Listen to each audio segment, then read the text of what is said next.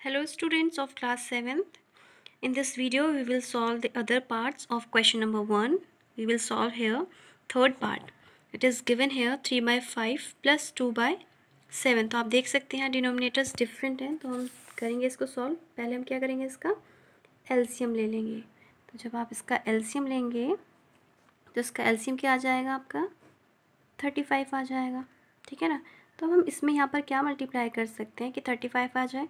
7 5 से 35, तो जब हम यहाँ 7 मल्टीप्लाई करेंगे तो ऊपर भी 7 की मल्टीप्लाई करेंगे, तो ये क्या हो जाएगा 3 मल्टीप्लाई 7 प्लस, अब यहाँ पर भी हमें 35 बनाना है, तो यहाँ पर भी क्या करेंगे 5 की मल्टीप्लाई करेंगे और ऊपर भी 5 की मल्टीप्लाई करेंगे।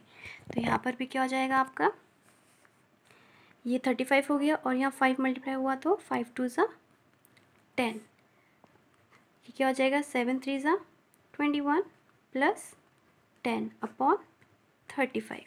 आपको सॉल्व करना होगा इसको। 21 प्लस 10 कितना हो जाएगा 31 upon 35। Now we will solve fifth part. You can see the denominators are different, so taking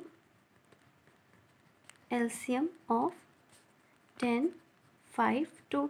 जब आप एलसीएम लेंगे तो क्या हो जाएगा 10 5 2। एलसीएम क्या है, लीस्ट कॉमन मेथड, तो 2 से करेंगे। 2 5 ज़ा 10, 5 का 5 कॉमा 2 1 ज़ा 2। अब किससे जाएगा 5 से जाएगा। 5 1 ज़ा 5, 5 1 ज़ा 5 एंड 1। तो आपने देखा एलसीएम क्या आ गया आपका 2 5 ज़ा 10। हमने देखा एलसीएम क्या आ गया है 10 आ गया है। तो हम क्या करेंगे 7 अपॉन 10, ये तो ऑलरेडी 10 है, यहाँ कुछ करने की ज़रूरत ही नहीं है।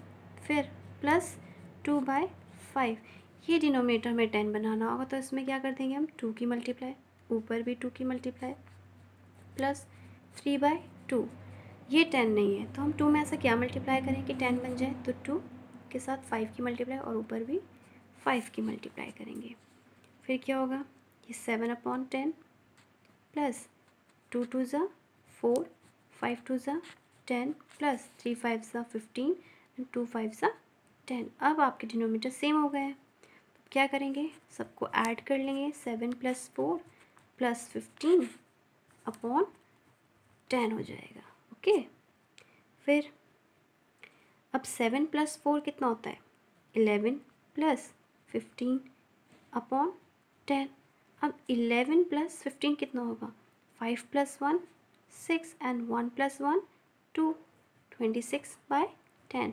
अगर आपको कैंसिल करना है आप उसको डिवाइड कर सकते हैं और एज इट इज़ भी रहने दे सकते हैं। So this is the answer. Now seventh part आप देख सकते हैं, ये मिक्स्ड फ्रैक्शन की फॉर्म में दिया हुआ है। Okay, these are the mixed fractions. तो आप क्या करेंगे, इसको पहले इम्प्रॉपर फ्रैक्शन में कन्वर्ट कर देते हैं। तो ये क्या हो जाएगा 2 मल्टीप्लाई 8 प्लस 1 बाय 2 माइनस ये क्या हो जाएगा 8 मल्टीप्लाई 3 प्लस 5 अपॉन 8। ओके, तो हम इसको सॉल्व करते हैं।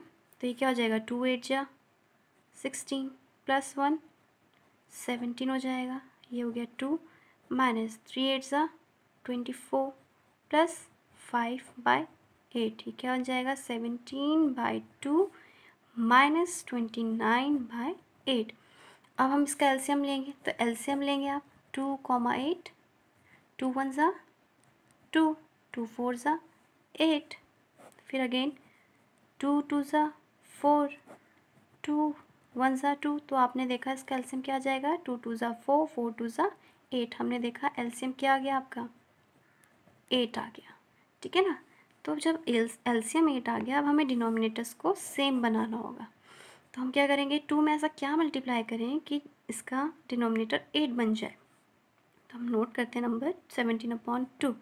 तो 2 में क्या मल्टीप्लाई करेंगे 4, ऊपर भी 4 मल्टीप्लाई करेंगे, माइनस 29, ये दिस डिनोमिनेटर इज ऑलरेडी 8, तो हमें कुछ करने की ज़रूरत ही नहीं है। 8 1 ज़ा 8, ऊपर भी 1, तो ये क्या हो जाएगा आपका, क्या हो जाएगा यहाँ पे 17 4 ज़ा 68, 2 4 ज़ा 8 माइनस 29 1 ज़ा 29, 8 1 ज़ा 8। You can see now the denominators are same. Now we can solve it. 8 as it is उतर जाएगा आपका, ऊपर क्या बचा आपका 69 माइनस 29।